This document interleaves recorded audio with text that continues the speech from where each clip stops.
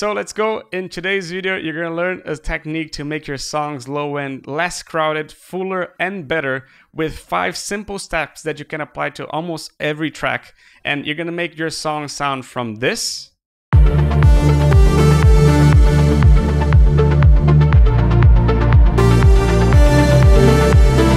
to this.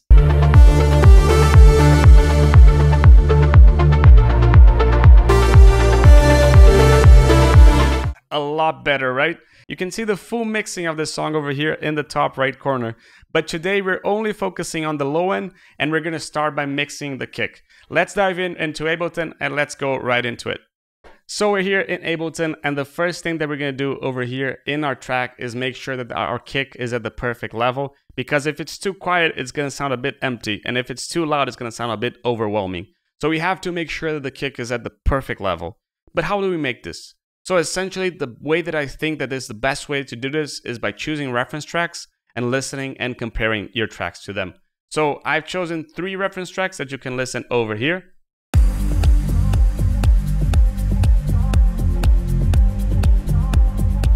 Second. Third.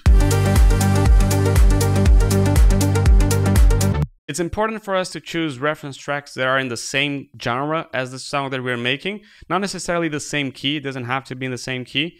But it's really important to choose reference tracks because reference tracks can help us understand if what we have in our track at the moment is too loud or too quiet. But before we do anything, the first thing that we have to do when we choose reference tracks is making sure that the songs are in the same loudness as our tracks. So listen to this, for example.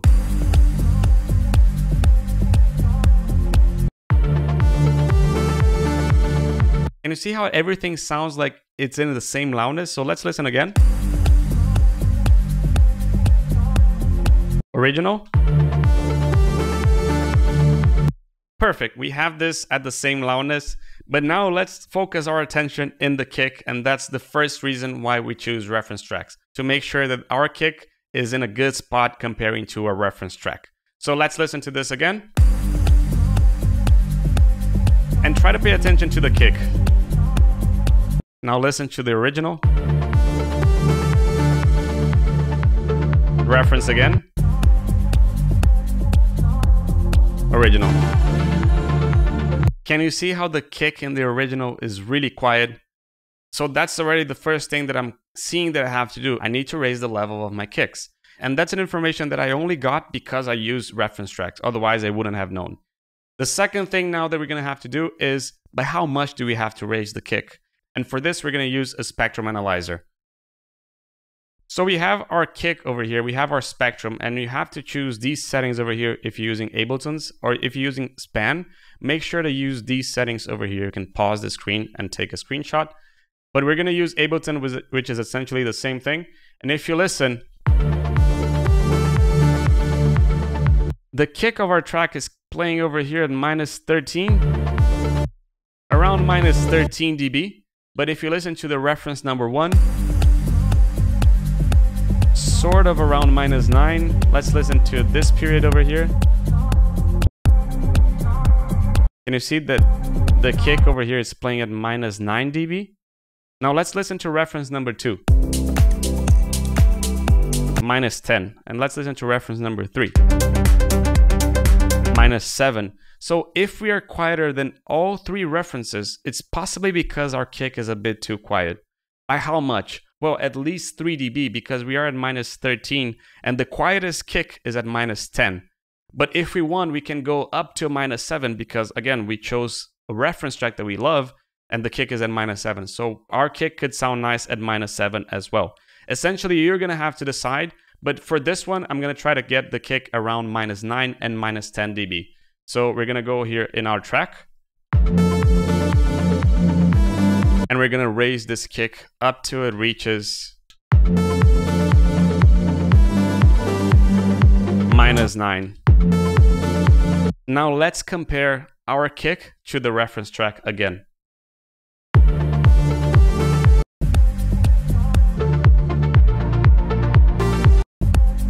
It has a bit too much attack, and that's why we had this EQ over here.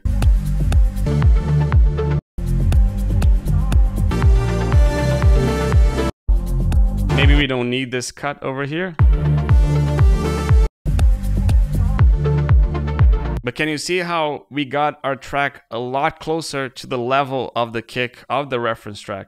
And again, that's something that we only would have done with a reference track and with a Spectrum. But we can apply the same thing to the sub. Why not use the same technique that we use to mix the kick to mix the sub as well?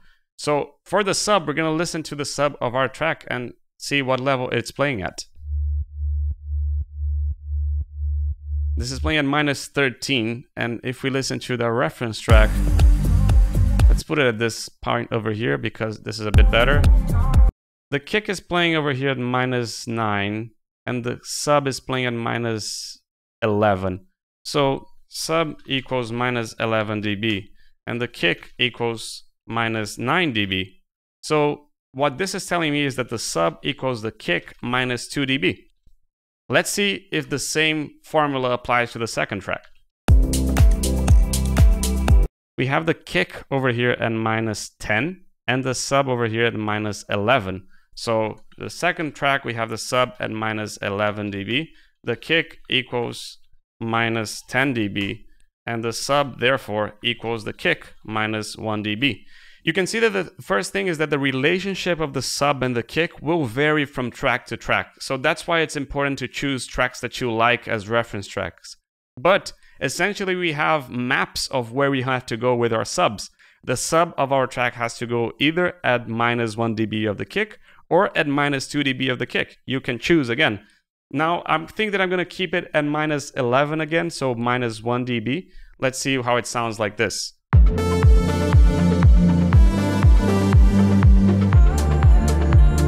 It's a bit too loud.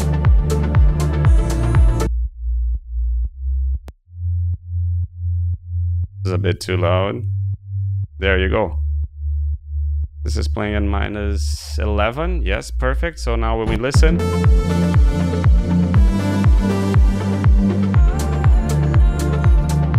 there we go. Again, something that I wouldn't have understood how much precisely I need to go up without the help of the Spectrum over here and the reference track. And we can do the same thing for our basses. Let's listen to this portion of the bass right now. So listen to this only.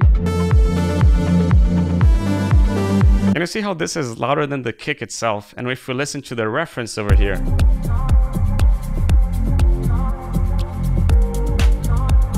this portion is playing at -16 in the first reference, and the second one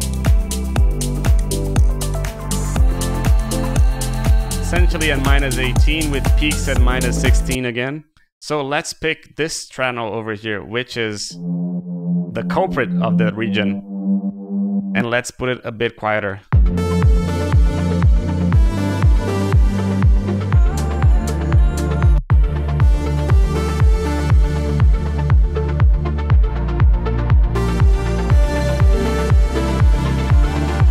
Maybe one more.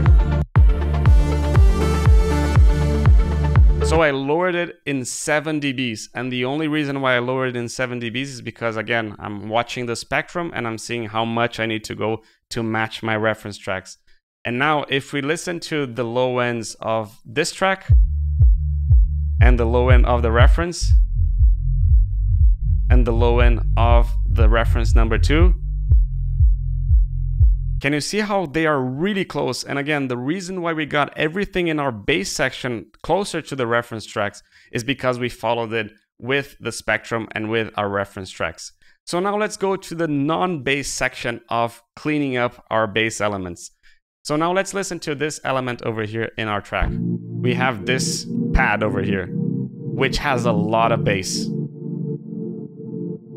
And we have to clean this up because if we play this with our bass, we can barely listen to the bass.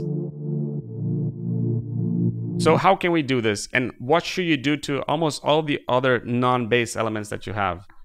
Pick an EQ and cut it to around a moment that you feel that it has a good balance between the bass and the pad.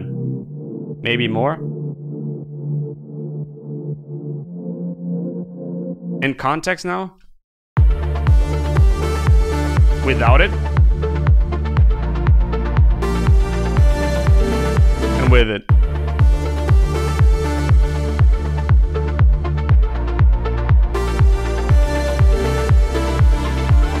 And you see how we listen to the bass a lot clearer and the low end is a lot less crowded right now. And that's really important because once you get this done in your tracks and you apply this EQ over here to other tracks as well, so for example, to this one over here,